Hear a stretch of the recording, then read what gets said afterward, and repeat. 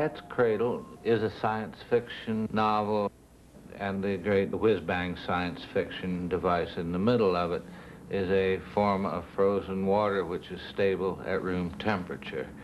And if this sort of substance ever got loose on the Earth, it would teach all water how to freeze in that way. And the water on the face of the Earth would vanish. This novel, too, was inspired by General Electric, by science at General Electric. In those days, it was quite conventional for research scientists to be indifferent about what became of their discoveries, as they were interested only in truth. And I think that the government was very interested in having our scientists feel that they were in no way associated with weapons, and so they would continue to conduct research cheerfully. I worked there as a publicity man with Irving Langmuir, who was a Nobel Prize-winning physicist. He was the only one in private industry in those days, and he was maddeningly absent-minded, and it seemed wrong to me in view of some of his discoveries that he should be so indifferent to what became of them. So this dreadful substance, which is discovered by a man who is purely interested in truth, finally winds up in the hands of a dictator. And not to leave you in suspense, the world ends. I opened my eyes, and all the sea was iced 9.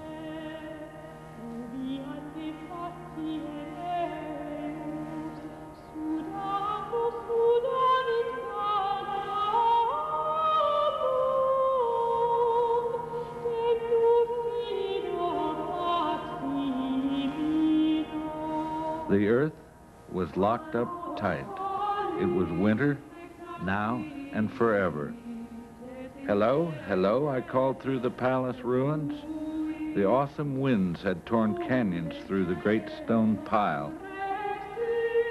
The arch of the palace gate was the only man-made form untouched. Written at its base was a calypso. Someday, this crazy world will have to end, and our God will take things back that he to us did lend. And if on that sad day you want to scold our God, why go right ahead and scold him. He'll just smile and nod.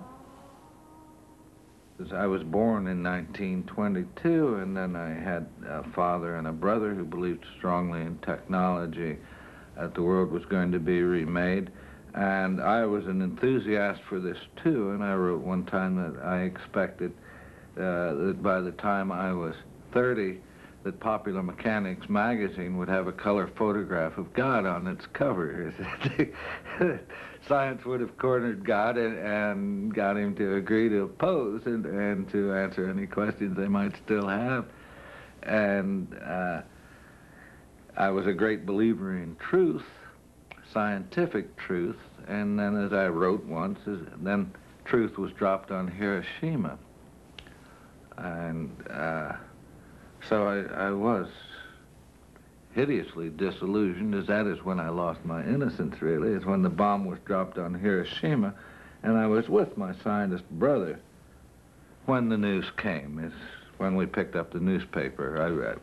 I had come home from the war in Europe and was at home on a furlough, and here the newspaper told about the atom bomb. And my brother knew exactly what this thing was, and that this was not just anything like gunpowder or dynamite or TNT, that this was a new order of destruction. And I mean, people now, as ordinary citizens, only now are realizing how destructive these weapons are, and that they are, in fact, a new order of violence. I am embarrassed. We are all embarrassed. We Americans have guided our destinies so clumsily, with all the world watching, that we must now protect ourselves against our own government and our own industries. We have discovered a brand new method for committing suicide. What is the method? To say nothing and do nothing about what some of our businessmen and military men are doing with the most unstable substances and the most persistent poisons to be found anywhere in the universe. The lies we have been fed about nuclear energy have been as cunningly handcrafted as the masterpieces of Benvenuto Cellini. If we let them, they will kill everything on this lovely blue-green planet with their rebuttals to what we say here today, with their vicious, stupid lies.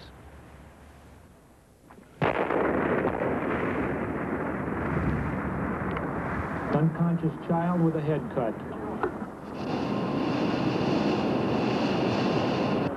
This is St. Vincent 61. Go ahead. We're transporting an 11-year-old female patient. I have now seen with my own eyes what a neutron bomb can do to a city. The official story is that an American truck was transporting this American bomb on the interstate, and the bomb went off. There was this flash. It was an accident, supposedly. The truck, if there really was a truck, seems to have been right opposite the new Holiday Inn when the bomb went off. But most of the structures are still left standing and furnished. I am told that every one of the television sets in the new Holiday Inn is still fully operable. We were a party of 4. Ketchum's wife and Felix's wife had declined to come along. They were afraid of radioactivity. We were unable to persuade those superstitious souls that the whole beauty of a neutron bomb explosion was that there was no lingering radiation afterwards. Felix and I had run into the same sort of ignorance when it was time to bury Mother next to Father in Calvary Cemetery. People refused to believe that she herself wasn't radioactive. They were sure that she would make all the other bodies glow in the dark and that she would seep into the water supply and so on. And I do not see how I can get out of asking this question. Does it matter to anyone or anything that all those peepholes were closed so suddenly? Since all the property is undamaged, has the world lost anything it loved?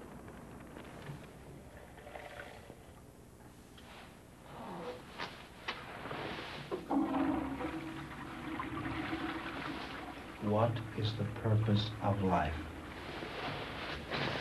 Trout plundered his pockets for a pen or pencil. He had an answer to the question, but he had nothing to write with. The purpose of life? To be the eyes and ears and conscience of the creator of the universe. You fool!